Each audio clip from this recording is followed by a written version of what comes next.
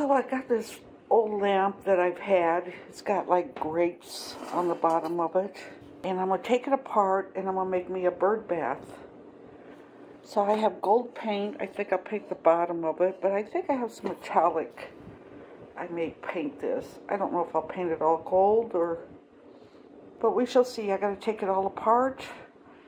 I went to Goodwill and I got me a bowl to put on top. So we'll have to see how this is right here, if it's flat enough or what I will have to do. So this is the bottom of my lamp and I'm going to spray paint it with this metallic gold Rust-Oleum. It does have some rust in the inside, so I'll make sure I'll spray it inside and out. This will be kind of bright, but I think it'll be okay in the garden. Well, it's not as bright as I thought it would be, or as goldish as it would be. It's got some imperfections on it. That's fine. Gives it character. Yeah. Let these dry, which won't take long in this hot sun. And we'll start assembling. I'm also going to spray paint the base, just so it'll last longer. Alright, I had to paint the base silver. I've tried several different paints I had. This one here I got from Walmart. It's crappy. I don't know if it's just old or what, but it's just crappy. So I had to kind of take it off, but it gives it a little texture around there. I may throw some little gold on the grapes to coordinate with the base. So this is the bowl I got at Goodwill. I think it'll be okay. If it's not, I may put a little wire, some chicken wire in the bottom so they have somewhere to stand. But that's what I'm going to do. Okay, there's my little fountain. I used my old lamp. I kind of had to put like some chicken wire in there because it's a little too deep for the little birds. I don't know if they'll see it or not, but if not, it's a nice little fountain. And being hot out here, that water's cold. I have a large cord so I can set it in the sun over here. Trying to get it where the birds feel comfortable using it without maybe the kitty cats attacking them. You know, it's kind of a little covered there, so we'll see. I think they can see it because they're over there in that tree. So we'll see if they enjoy it, if they use it.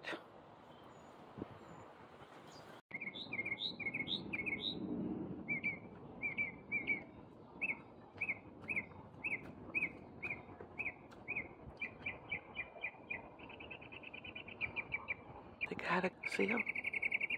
Oh, ooh, he's flying up there, talking. He's talking to somebody. My little birdies. Get a little breeze. It's like, by now it's probably 10 to 7 in the afternoon.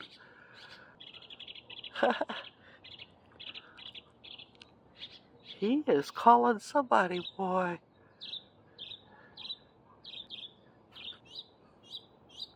But he is going to town up there. Oh, I think it's a he. Because he's putting on like a dance up there. I see him jumping up and flying a little bit. But it's soothing out here. Hey guys, I'm headed out to Goodwill. I gotta get a picture frame. It's 83 degrees out today. Clear skies. 83, but it's hot. No breeze. So I'm just waiting for my sister outside. She's going to pick me up. I'm going to run up there and get me a picture frame from a baby picture of mine. It's like a 16 by 20.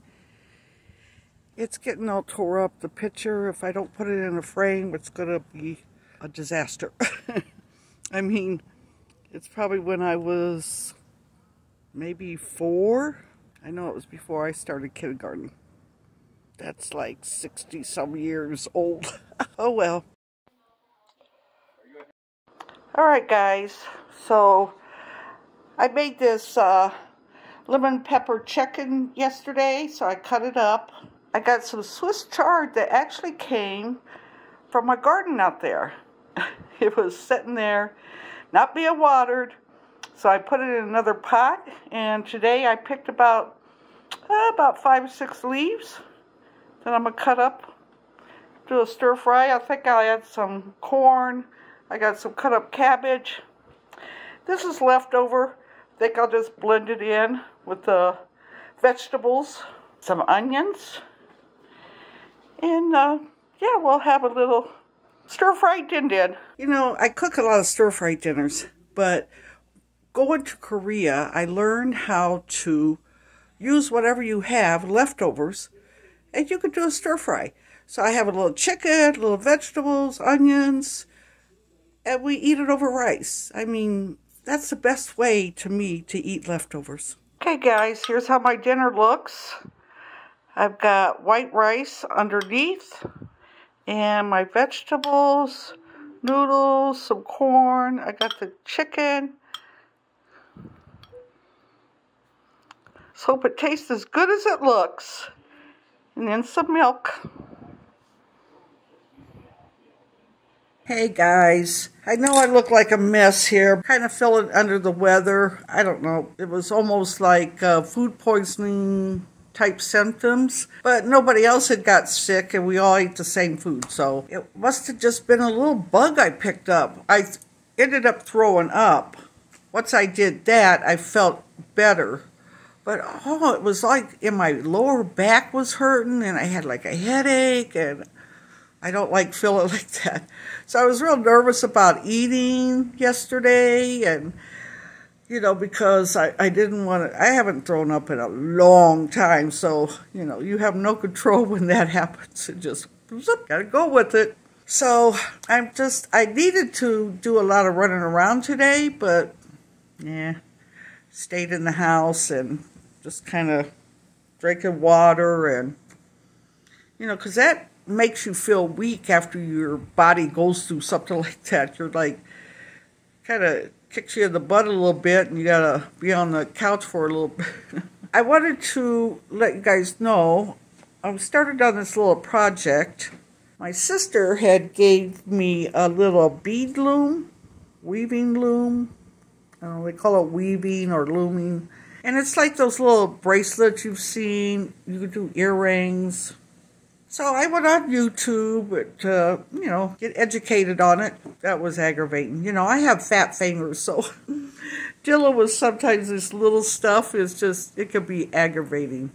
That's for sure. But I'll show you here what I did. I did a little practice. I did a flag. Once I got done, I realized a bead, one of the rows, I didn't put enough beads. And I should have caught it then, but, you know, I'm still trying to use my fingers and hold stuff up. And, you know, I had to go out and buy these needles. Get it right here. So I had to get some needles. These are big-eyed needles.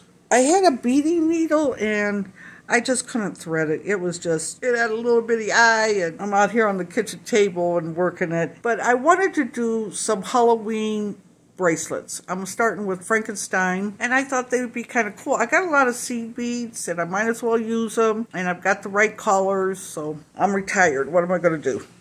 I thought I'd try my luck at this, but oh, it is aggravating. Like I said, aggravating, but I'll show you here. Okay, so first of all, I got this magnifying glass lamp because I could not see nothing. Plus, you need a good light. So here's the little loom, and there's my Frankenstein that I started on there. I don't know if you can see it. Oh, let me put my hand under here.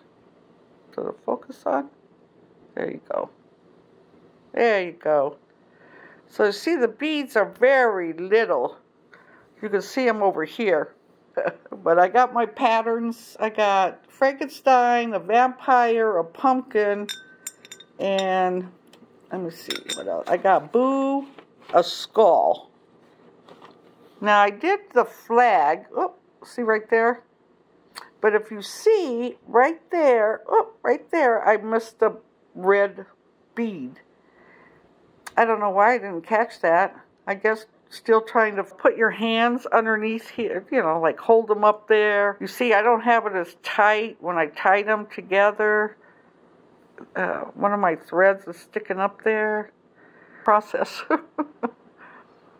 So we'll see. I mean, like I said, I got the beads. I might as well use them. See if I could do this bracelet. I measured it out to be about 7.5. And like I said, I had to get the needle because I couldn't thread it. And see, there's the thread.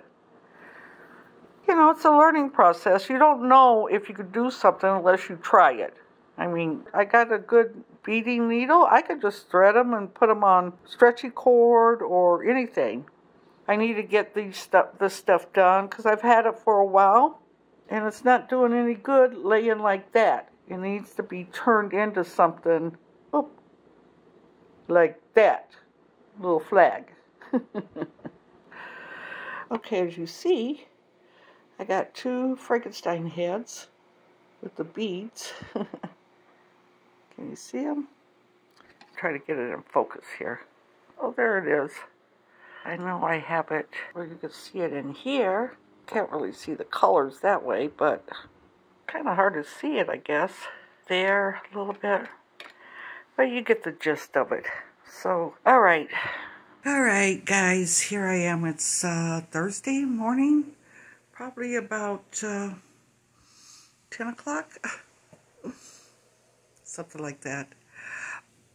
On my bead weaving, practice does make better. So at first it was kind of aggravating because, you know, I'm learning as I go. But the thread I has to be like waxed, and the thread I had kept splitting, so it wouldn't go back through the little needles because it was, you know, unraveled.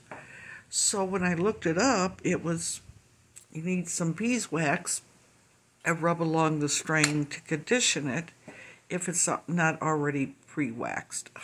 I didn't know that. So I went back to another thread I had. It's working fine. I do have a $5 voucher for Michael's, and I may run over there today, get me a spool of waxed beading thread. So I'll have it on hand. A lot of the stuff I have, I've had for a long time. It could be compromised because I have had it for a while, so there's that. But I wanted to show you what progress I did with my little bracelet. It's coming along pretty good. Now this is going to be my bracelet because it's the first one. It's my learning bracelet. I think the time I do this pattern for 7.5 inches for my bracelet, I think I should be pretty good whipping out another one. I also seen that I thought was pretty easy to do was to do like chandelier earrings or earrings. Don't put them on the weave. She just did it like in her hand. I do have another little board where I could tie down the strings a little bit to hold one end down. But I'd really like to make some earrings. I've got a lot of earring hoops and stuff, so I can give me a break from the two.